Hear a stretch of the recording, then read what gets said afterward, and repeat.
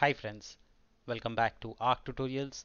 This is JavaScript interview question answer series, and in today's episode the question is how do you get the status of a checkbox, right? The other ways of asking this question is how do you read the current status of an input checkbox, right? Or they can also give you a scenario and say, hey, I have a checkbox. So how do you know that the user checked it or not, right? So those values, or how do you get a value of a checkbox, right? So these are different ways the question can be twisted, but the answer remains still same. And the answer is, if the checkbox will be checked, it would alert true. If it's not, we'll assign it false, right? So the property here is basically dot checked, right? That's the main thing. So every whenever you say input type equal to checked checkbox, it will have a property called dot checked. If it's true, that means it is checked. If not, it is false, right? Let me quickly show you that in a quick example. So what I'm going to do in the body, I'll throw a quick input type equal to checkbox, right? For now, I'm just using a quick checkbox ID, right? And I will use an on blur event. What it will do is it will get status. So this will be a method, right? I'm writing it pure JavaScript. Uh,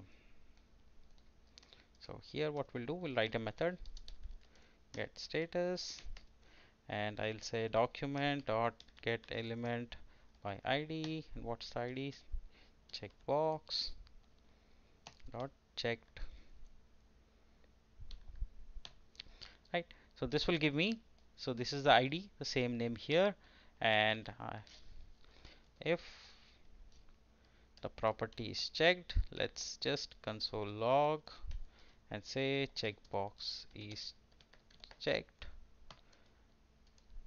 So I'm not using alerts because I'm not really a fan of that. Besides, I think it's a bad. Um, you should not use alerts. It's not a good way. It's not a good sign of a good developer. All right. So I have an input a checkbox. I gave an ID, and I'm using on blur, and you will do get status, and it will tell us whether it was checked or not. So here I have a checkbox. You want to throw in a label. Uh, I love our tutorials channel, right? um, so let me know whether you will hit the checkbox or not. So I have here, so let's check this and let's go to our dev console, and it says checkbox is checked. So now uncheck it and it says checkbox is unchecked, right? So please do love our tutorials, right? And I'm sure you do.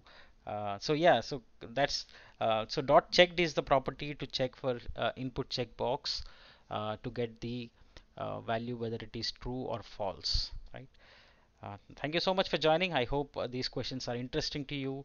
I hope I'm presenting it in an interesting way for you to learn and master JavaScript. Thank you so much for joining. Till then, keep learning, keep growing. I'll keep bringing more questions to you very soon. Thank you for joining.